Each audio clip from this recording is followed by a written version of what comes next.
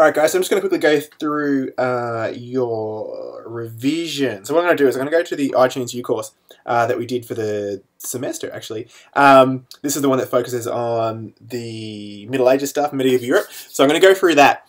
And what I'm going to do is you'll see it on the screen. I'll highlight like key questions and stuff like that you'll get from each chapter or each post in iTunes U. So like each book will have some certain bits in there that'll probably be relevant or important, air quotes, for your exam, or sorry, semester test, but it's an exam. I'll do that now. So I'm just going to go through all of these. So obviously that's our intro. So if we go into our posts here, so I'll go into each post, and so you can obviously think all the way back to what we did here. So this is the kind of the intro. We went over a few things. We did the kings and the guys, the claimants, all that kind of stuff. So they're all in this one here.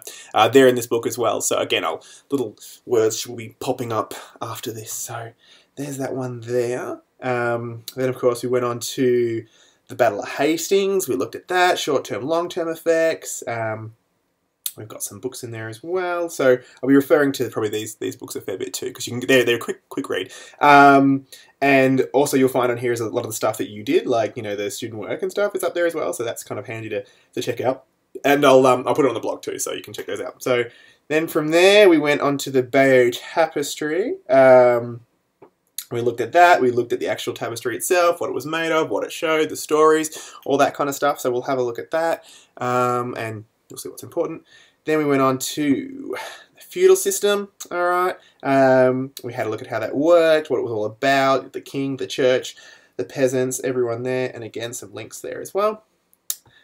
Then the Domesday book, which we covered why that was put together, what it was about, what information was on there as well, so that's that book there. Castles, alright, we did a few posts on castles. We looked at the castles, how they were built, why they were built, their changes, why, when weapons came in, how castle design changed, so we'll go through that as well again there. Let's go back, so that had a few posts as well. Your project was in there too. It might pay to have a look at your projects again, so we'll go back. And then we had a look at the Crusades as well, so here's some stuff on the Crusades, more stuff about the church as well. Thomas Becket and Henry II, we had a look at that and their kind of little frenemy fight that they had, so that's in there as well.